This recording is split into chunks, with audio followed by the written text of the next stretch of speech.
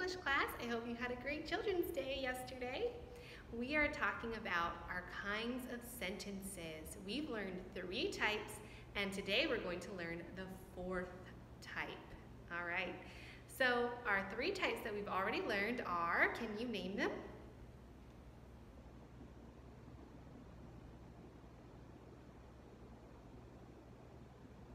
All right, now let me tell you what they are. Hopefully you name them all out loud. Declarative, interrogative, exclamatory. If you got them all, give yourself a pat on the back. Good job. And remember, a declarative makes a statement, ends with a period. Interrogative asks a question and ends with a question mark. An exclamatory shows sudden or strong feeling and ends with an exclamation point. Now we're talking about our 4th and final type of sentence. That is the imperative sentence. Imperative. Let's say, spell say, imperative. Imperative. I-M-P-E-R-A-T-I-V-E, imperative.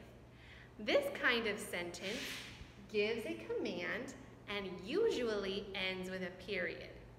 So it gives a command and usually ends with a period.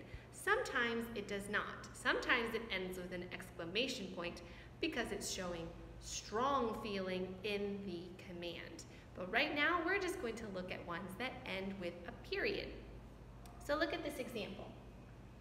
Hand me that book, please. That's a command. You're telling someone to do something. It's not an option. You're being polite by saying please, having good modales by saying please, por favor, but it is a command. They have to do it. So hand me that book, please. It also starts with a capital letter and ends with a period. Every sentence starts with a capital letter and has ending punctuation. Here's another example. Close the door. It's a command. That's something, for example, your mom might say. When you come in from outside, maybe they don't want bugs or anything to come inside, so your mom will tell you, close the door. That's imperative. It's a command. You have to do that. It's not a question. They're telling you, close the door. Capital letter, period. All right, you should have pages 7, looks like this, with the wolf howling at the moon. And then on the back, we're going to also do the back today. So pages 7 and 8 in front of you. If you don't have them, go ahead and pause your video and get that now. We're going to go over the first couple for each exercise. So think A. The directions say, identify each sentence by writing EXC for exclamatory or IMP for imperative in the blank. Use proofreader's marks, and it shows you the caret symbol, to add correct punctuation to the end of each sentence. Number 1. Hey, I just found a huge book about nocturnal animals. Which is this? Is this exclamatory, showing sudden or strong feeling? Or is this imperative, telling someone to do something? That's right, it's exclamatory, showing sudden, strong feeling about finding this book. So you should write in the blank, EXC for exclamatory. This is think A.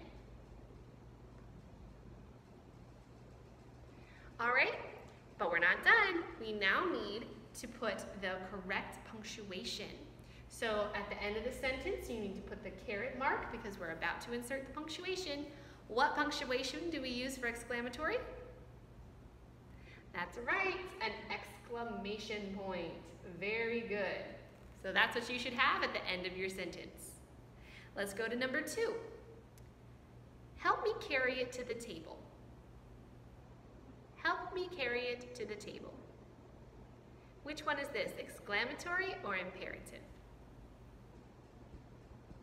It's imperative because it's giving a command, telling someone to do something, to carry it to the table. So IMP for imperative. Now at the end of the sentence, we'll put our caret. And what punctuation? Good, a period. Excellent job. All right, we're going to move on now to think B. Think B. In this one, you're doing the exact same process, except you have more options. Declarative, interrogative, exclamatory, or imperative for think B. And then you need to put the 3 lines under the letter that needs to be capitalized, and you need to add the punctuation at the end. They've already done number 1 for you, but let's do it together. Number 1, read these facts about gray wolves. So this is imperative because it's giving a command, telling you to read the facts. So imperative goes in the blank. Read has to have the 3 lines under R because it's the first word and needs to be capitalized. Since it's imperative and not showing strong, sudden feeling, we put a period at the end above our caret. Okay, let's do number 2 together, and then you can do the rest after the video is done. Do you know that gray wolves once lived in most of North America? Do you know that gray wolves once lived in most of North America? What is that? It's interrogative, right? Because it's asking a question. It's asking if you know something. So interrogative in the blank. What letter should be capitalized? That's right, the D in do. So you need to put 3 little lines under the D in do. At the end of the sentence, what punctuation should go there? Good, a question mark because your sentence is interrogative. All right, and you can finish that exercise now on your own. Let's look at the directions for write C. Pretend that you are visiting Yellowstone National Park. As you drive through the park with your family, you see a pack of gray wolves. Write an imperative sentence you might say to your brother as you try to see the wolves better. Write an exclamatory sentence that shows a strong feeling you have about seeing the wolves. So in this, you want to pensar that you are visitando Yellowstone National Park. Su familia está manejando through the park y usted vio una familia de gray wolves. Escribir an imperative sentence that usted puede decir a su hermano as ustedes intentando a ver los wolves mejor. Write, escribir, an exclamatory sentence that shows strong feeling. Sus pensamientos que son fuertes, sus, I don't know the word for feeling, I'm sorry. I'm just going to go with pensamientos that are fuerte, that you have about viendo los wolves. Okay, turn the page. Think A on page 8 says rewrite, so escribir de nuevo, cada oración con the correct capitalization and punctuation. So each one is a sentence, but you need to write it again, escribir de nuevo, with the first letter capitalized and a period, question mark, or exclamation point. You have to decide which one you need at the end. So number 1, a barn owl is also a nocturnal creature. What letter should be capitalized? A, right, because it starts the sentence. So capitalize A. And then what punctuation do you need at the end? Excellent, a period, because it's just a declarative sentence. Now do the rest of those. Okay, think B. This is a special challenge, okay? You need to read each paragraph. Use proofreader's marks to mark which letters need capitalization and to add punctuation that is missing. Okay, we are going to go through this together. Ready? Okay. Barn owls make their nests in many different kinds of places. Barn owls are not picky about their nest sites. A nest might be in a hollow tree or high in a farmer's barn. Do you know how many eggs a mother owl lays in her nest? She may lay up to 18 eggs. What a lot of baby owls! The eggs in the nest are called a clutch. The father owl brings food to the mother owl. Any extra food is saved to feed the babies when they hatch. What are baby owls called? They are called owlets and look like fluffy white balls. They are so cute. The owlets will live in the nest for almost 2 months before they learn how to fly. Don't bother the owl's nest. The father and mother will protect their nest and babies. After many more weeks, the young owls leave the nest to make their own nest. Okay, now let's go back to the beginning of the paragraph. Let's look at the first sentence. Barn owls make their nests in many different kinds of places. What is this missing? It's missing a capital letter at the beginning. You need to capitalize the first letter of the sentence. So barn, the B needs to be capitalized. So put the 3 little lines under the B in barn. Barn owls are not picky about their nest sites. Do we need to fix anything? No.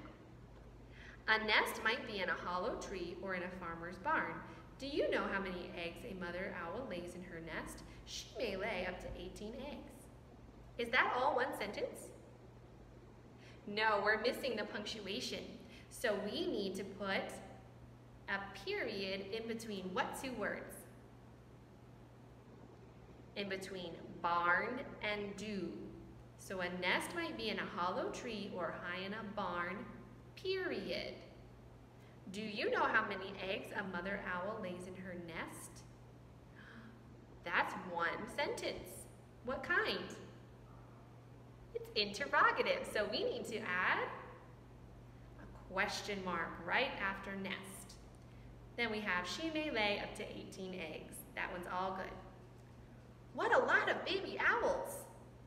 What kind of sentence is that? Exclamatory, so add an exclamation point. The eggs in the nest are called a clutch. Is that one okay? Yes, we don't need to add anything. The father owl brings food to the mother owl. How about this sentence? We need to capitalize the, so we need to put 3 little lines under the letter T in the because it begins the sentence. Any extra food is saved to feed the babies when they hatch. What about this one? We need to capitalize the A in any at the beginning of the sentence.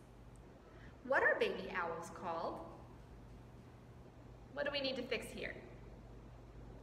That's right, the W in what should be capitalized because it starts our sentence. Our sentence is asking a question, so it needs to end in a question mark. So a question mark right after right after called. What are baby owls called? Question mark.